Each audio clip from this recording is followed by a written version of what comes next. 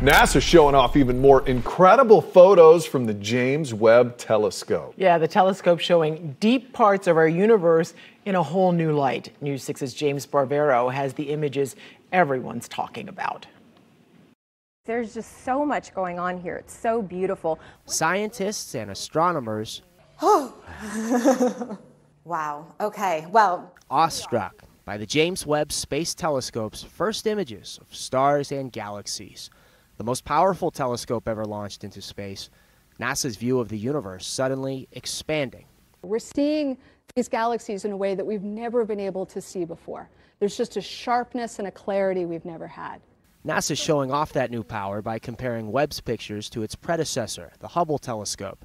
With Webb's superior resolution, NASA says Webb can view objects too old, distant, or faint for Hubble. James Webb begins a voyage back to the birth of the universe. The telescope launched last December, and Monday, NASA chose the White House for unveiling the first of the first 5 images. Just one little speck of the universe. NASA says this cluster of galaxies is the oldest and highest resolution image of the universe ever taken.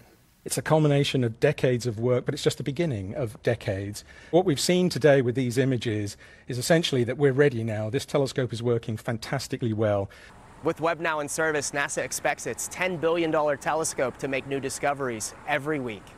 In Cape Canaveral, Brevard County, I'm James Sparvero, getting results, News 6.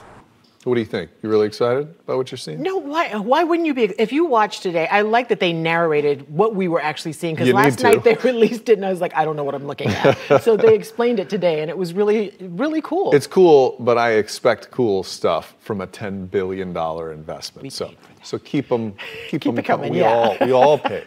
You can take a look at these incredible images. Again, share the story with your friends from the homepage of clickorlando.com.